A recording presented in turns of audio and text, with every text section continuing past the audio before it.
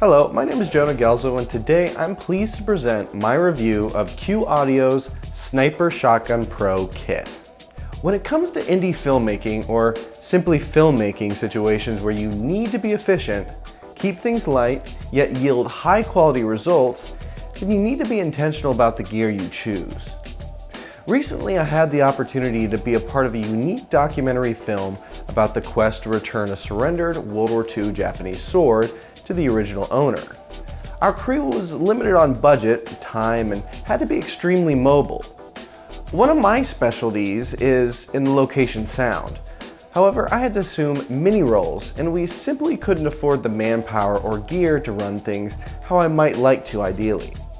So when it came to filming in Japan, one of the things I wanted to ensure was that we maximized the usefulness of the sound capabilities of our DSLR cameras. DSLR cameras have wretched sounding built-in microphones, so the only way to get any useful NAT sound or impromptu dialogue recordings is crucial to interface with a high-quality external microphone that can minimize the noisy internal audio circuitry.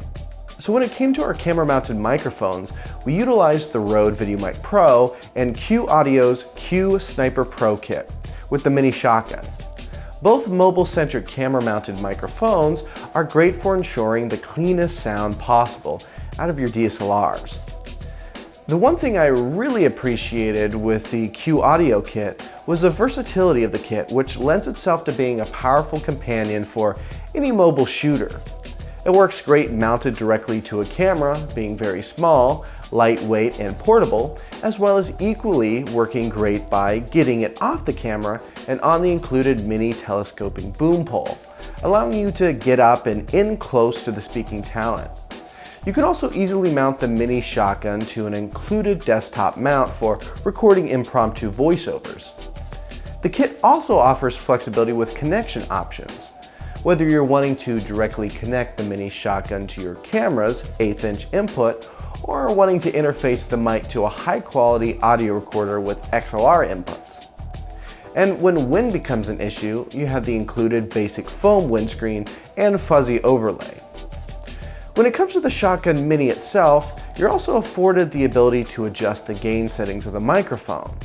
It's always better to gain up at the microphone to significantly reduce the mic input sensitivity in the DSLR itself, to minimize that internal noise and let the quality mic pump out the clean signal the best. From the US to Japan and back home again, the Q Audio Mini Shotgun gave us the flexibility we needed and is at a price point that won't break the bank.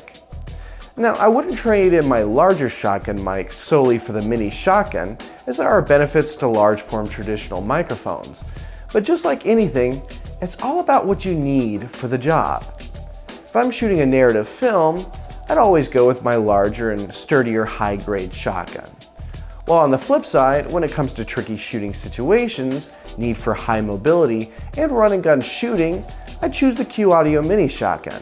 Simply because for those situations, the mini shotgun leaves a smaller footprint, is lighter weight, and offers more overall flexibility when needing to cover various scenarios.